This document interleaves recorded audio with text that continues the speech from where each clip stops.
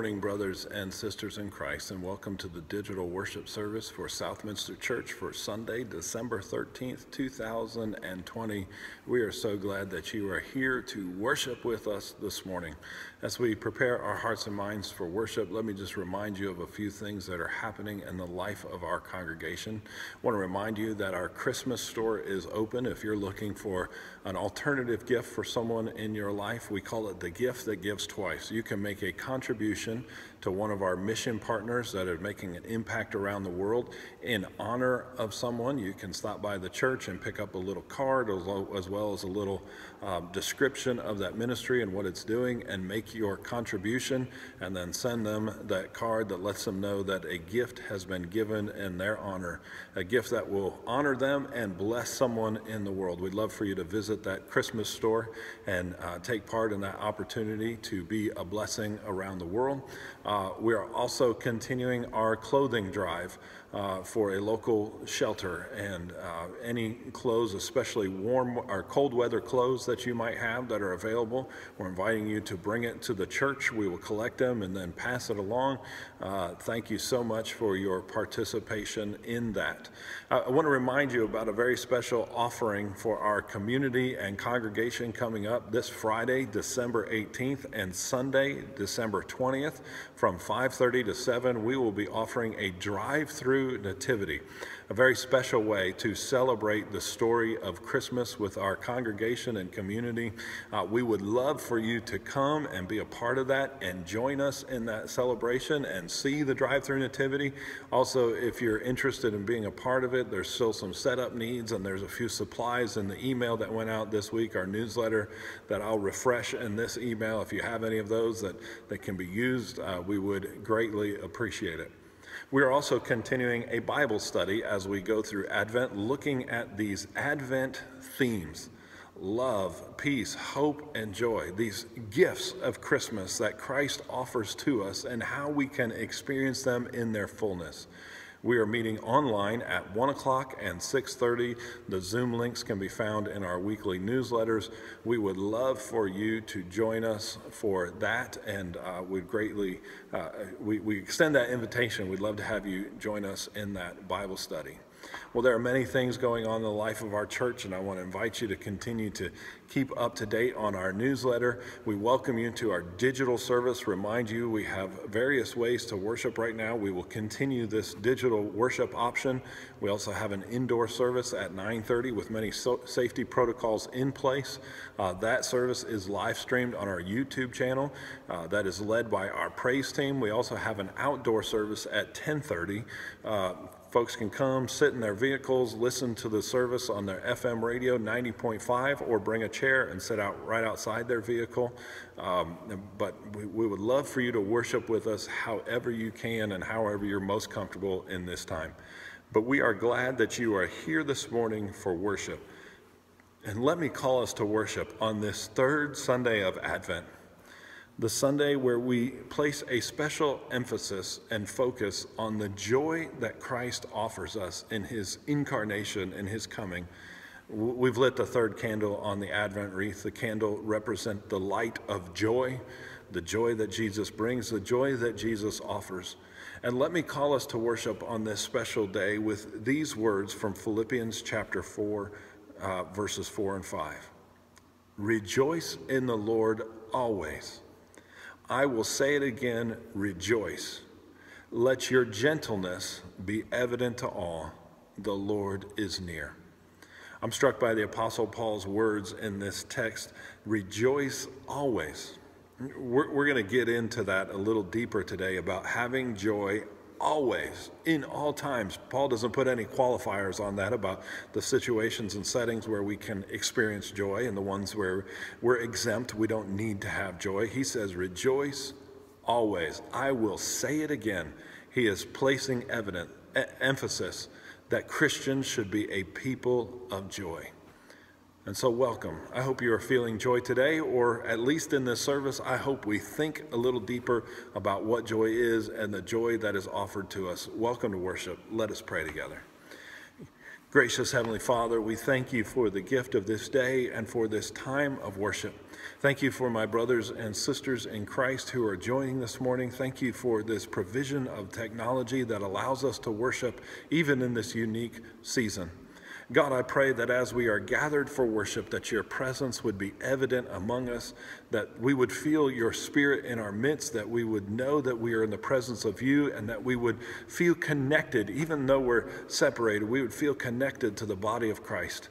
And Lord, I just pray your blessing on each household that's tuning in. I pray that you would just put aside distractions. It's so easy to be distracted in this time of worship when we're not together. And so I just pray that you would put aside those distractions. Help your word for us to be evident and clear and without interruption, Lord. We just pray that blessing and protection. And Lord, most of all, we pray that you use this time for your purposes in us. Take it, melt it, mold it, shape us to be who you have called and created us to be. Help us to see your word and your truth and your will in a new light, and help us to live in obedience as we go forward from this place. And we pray all these things in the powerful and mighty name of our Lord and Savior, Jesus Christ. Amen. Friends, welcome to worship.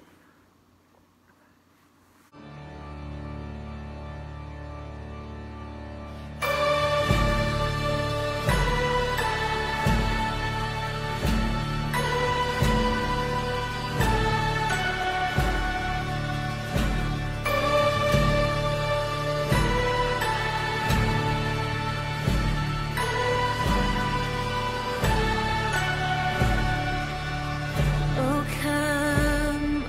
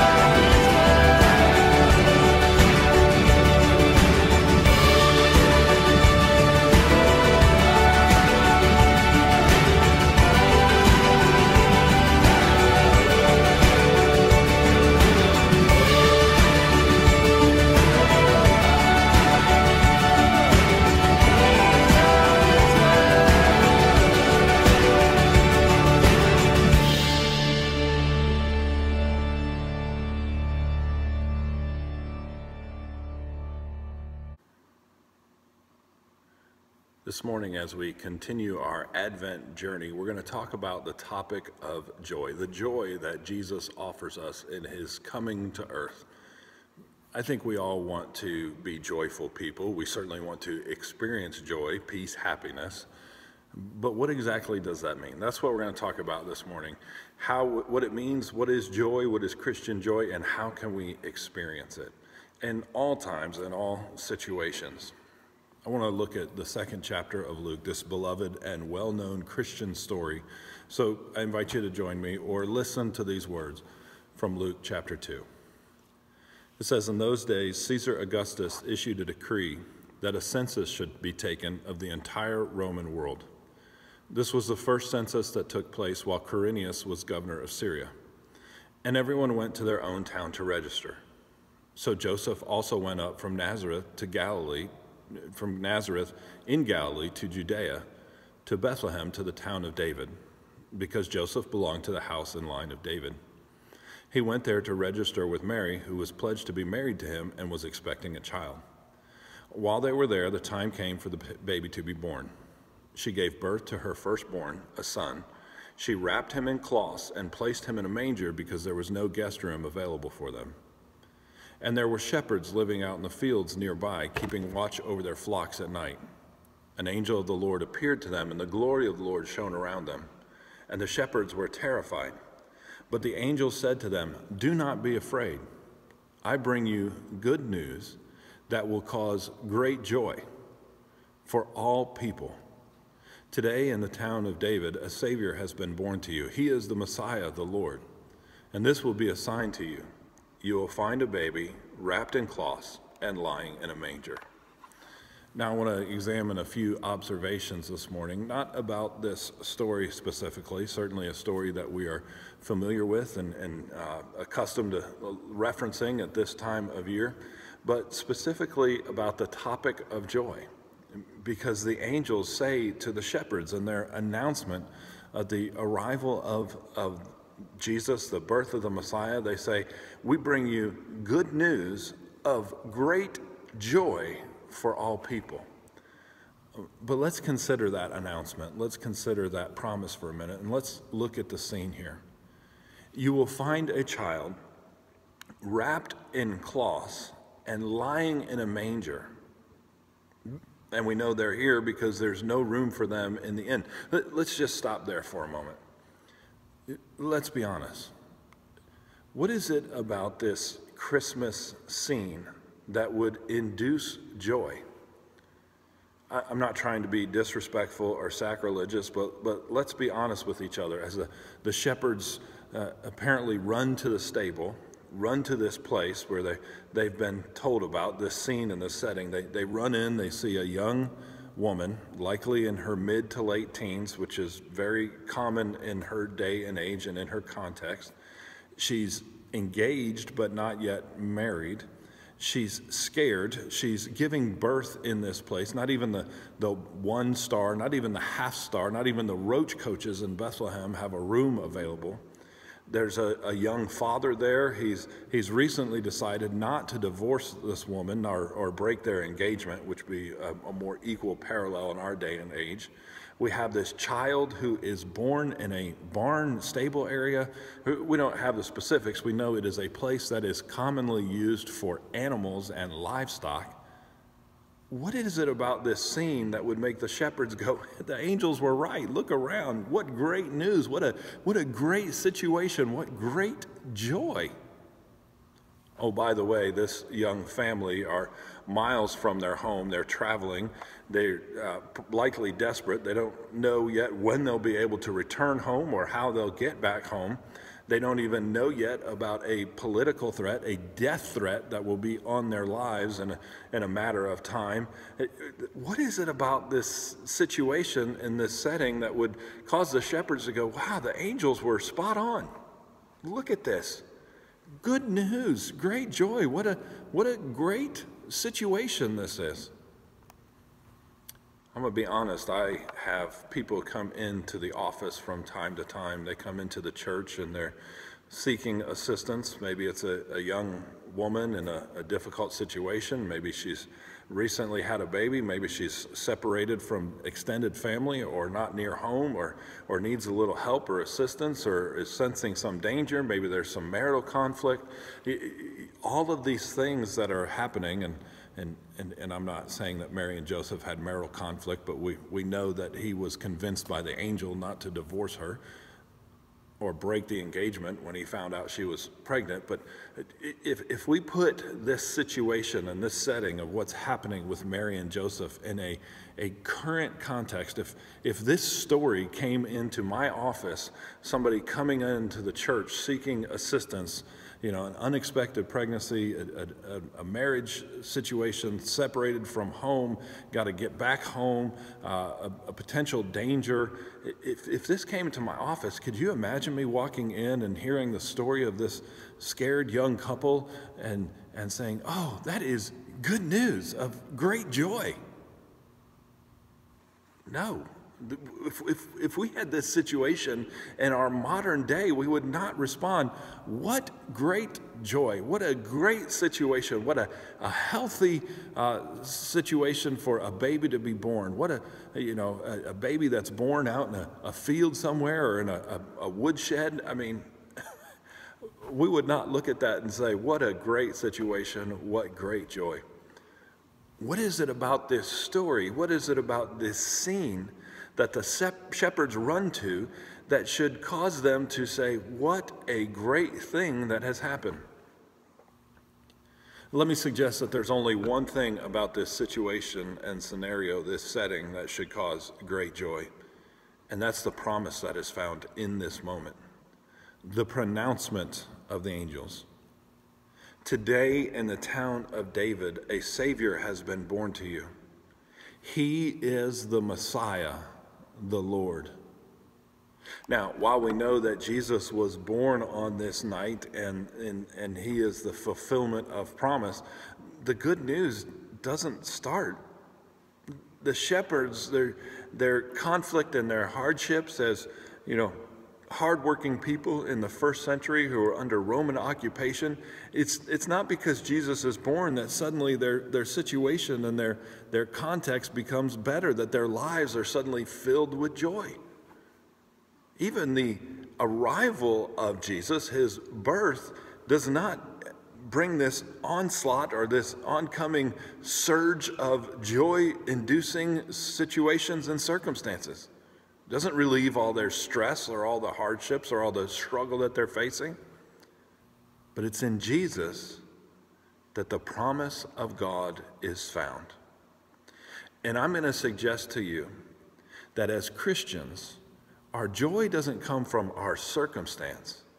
Our joy comes from the unwavering promise of God. The coming of the Messiah was the beginning of God's promise that he would redeem and reconcile the world. He would fix the issue of sin that was introduced to the world in the Garden of Eden. And Jesus coming to earth, this baby being born, let's be honest, it didn't really change the circumstance of the people that were there. The shepherds didn't automatically have a better life just because Jesus was born. But it was the beginning of the fulfillment of God's promise. God bringing resolution to the situation in the world, the struggles, the hardships that the people were facing. And you know what? This isn't new.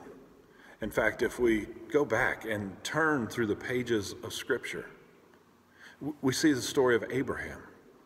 God says to Abraham, "I want you to get up from this place where you are, this place where you've lived, this land that you've cultivated and your family has toiled and prepared and turned over, and now that you've created a living for yourself and made a homestead and you have a large family, and I want you to leave this place.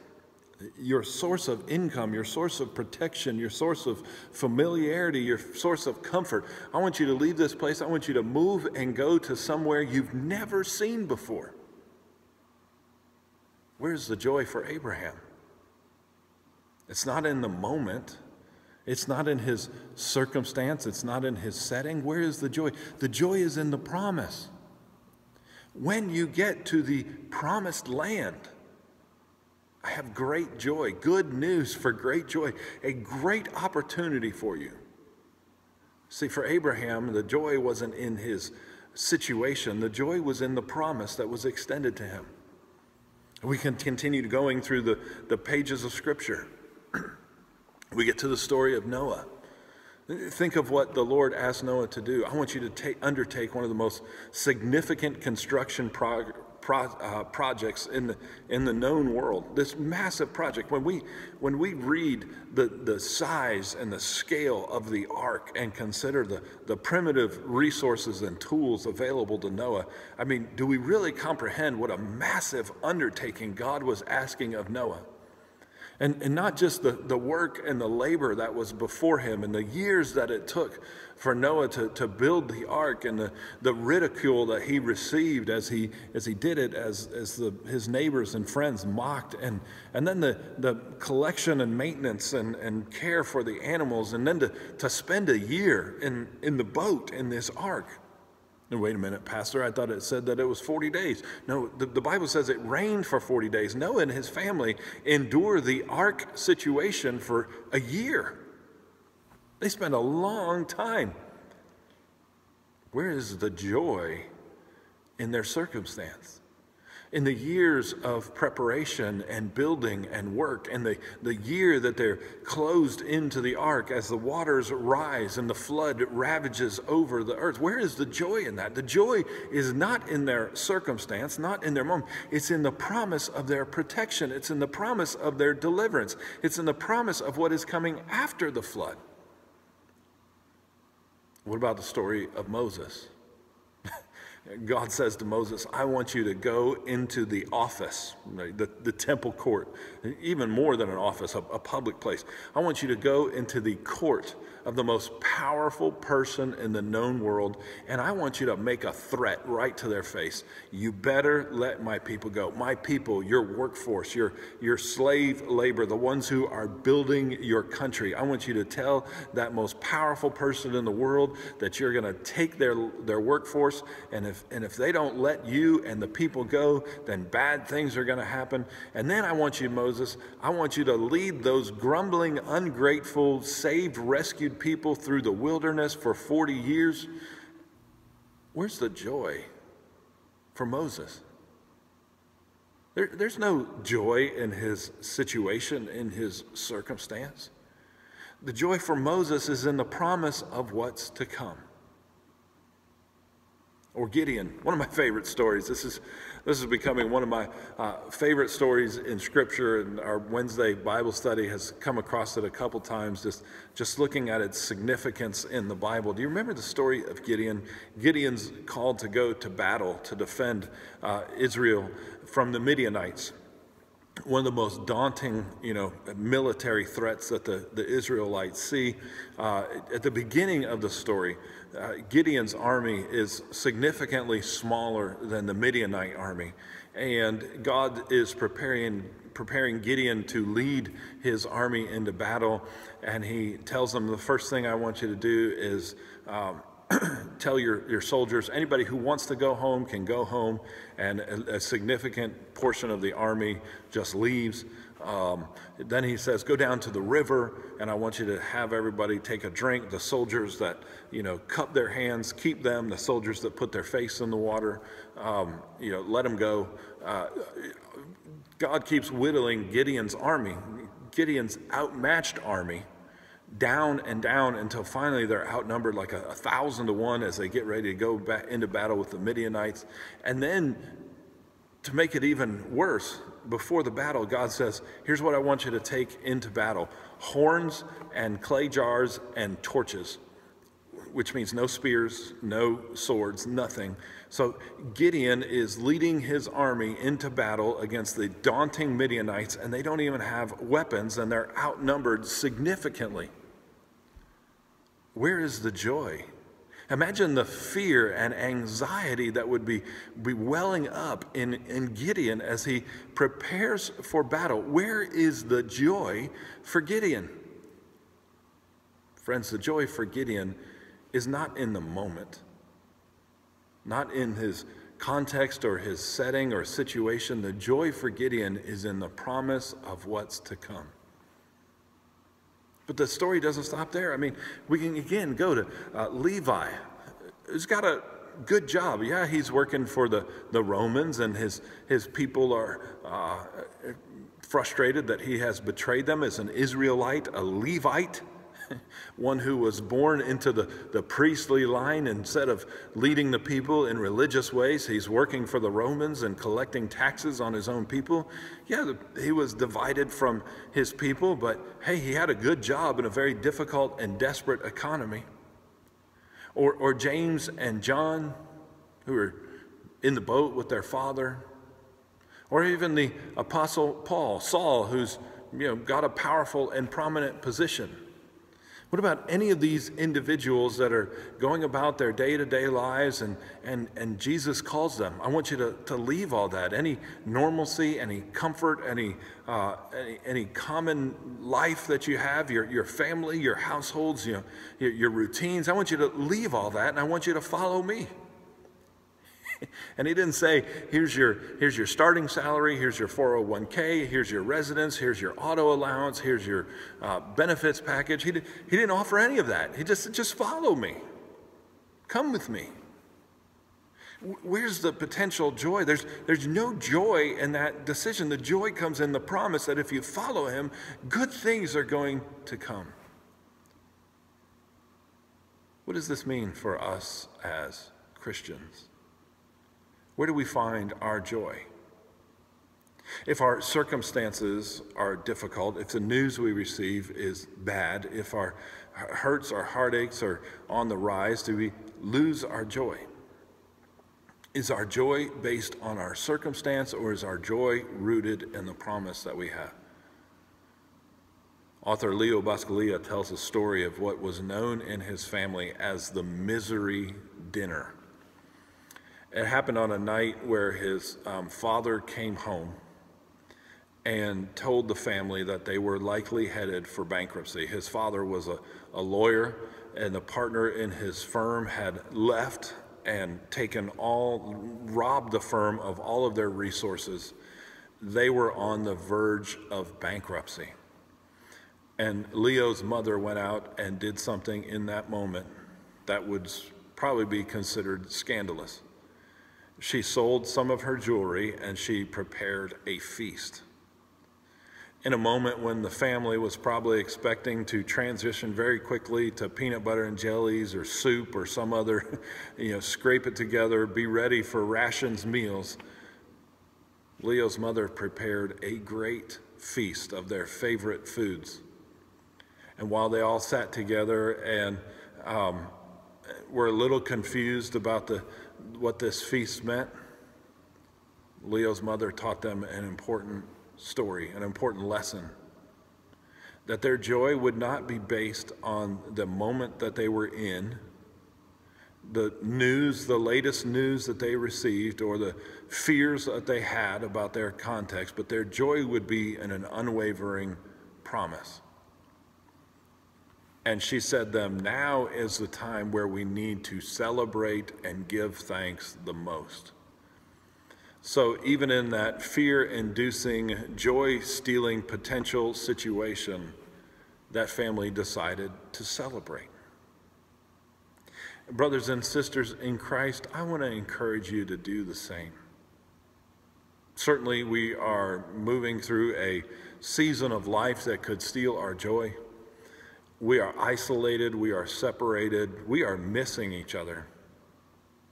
We've got about 50% of our congregation that is worshiping online that hasn't been near many people in 9 months now.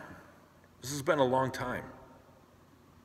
We've got another small portion that worships indoors. We've got another small portion that worships outdoors, but nobody is shaking hands and hugging and passing the peace and gathering at potlucks or visiting each other in the hospital or all of those things that we are accustomed to as a congregation.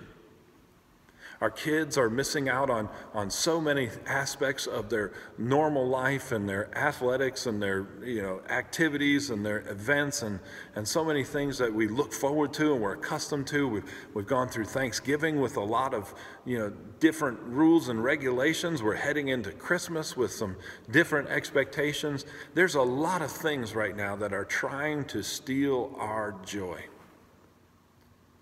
But let's remember, from the very beginning, stories in Scripture and all the way through, for Christians, for the people of God, from the Old Testament to the New Testament, our joy was never supposed to be found in our circumstance. Our joy is found in the promise of God, the unwavering goodness and glory of our Heavenly Father. And in Christ, the good news of great joy that the angels bring is that today, in the city of David, a Savior is born. He is the Messiah, the one who will save the world. And his life introduces us to a glorious promise beyond anything we could imagine. And so as Christians, our joy is not in our circumstance, not in our situation, but in the promise that we have, the unwavering promise of God, that God will fix and God will redeem and God will rescue. And that promise cannot and will not be broken. And so today, let's be people of great joy. Despite our circumstance, despite our temptation to be discouraged or defeated, let's remember the promise of God. God is going to fix it all, one way or another. God has got this in the palm of his hands. Let that be good news that brings us great joy. Amen.